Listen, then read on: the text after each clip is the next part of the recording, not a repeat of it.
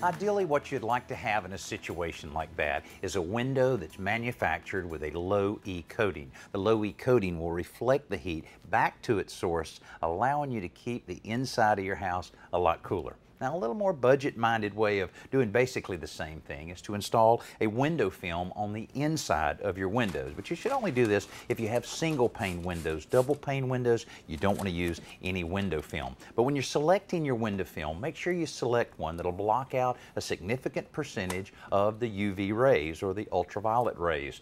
This will prevent a glare, also a heat gain, and as a little added bonus, it'll also slow down the fading of your furniture, your window coverings, as well as your floors.